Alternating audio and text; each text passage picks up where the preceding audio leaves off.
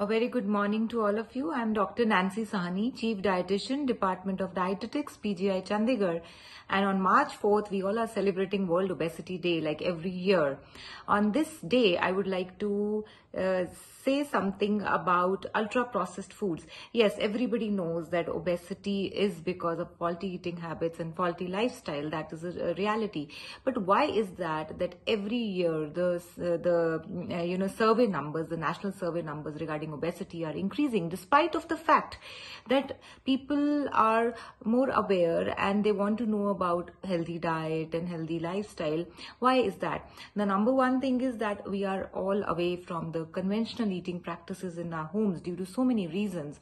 And secondly, what we eat, specifically for the children, it is all ultra processed or processed.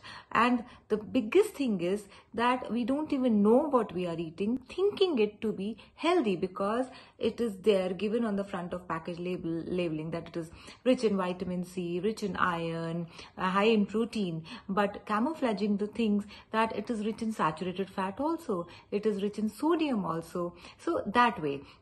So the message this World Obesity Day will be that India and FSI should work towards a very crisp and precise and to the point and clear message on front of package labeling messages, because it should be like warning labels, like it is high in saturated fats, high in sodium, and telling the buyer what he is buying, rather than giving a 3-star or a 2-star or a 4-star rating that okay, it is high in protein, but at the baseline you will see that it is high in saturated fat also, it is high in sodium also. So you buy it for your kid thinking it is rich in iron, it is high in protein, but what you are feeding your kid or yourself is saturated fats and sodium, which is, and maybe low fiber, which is leading to the obese child or obese youth.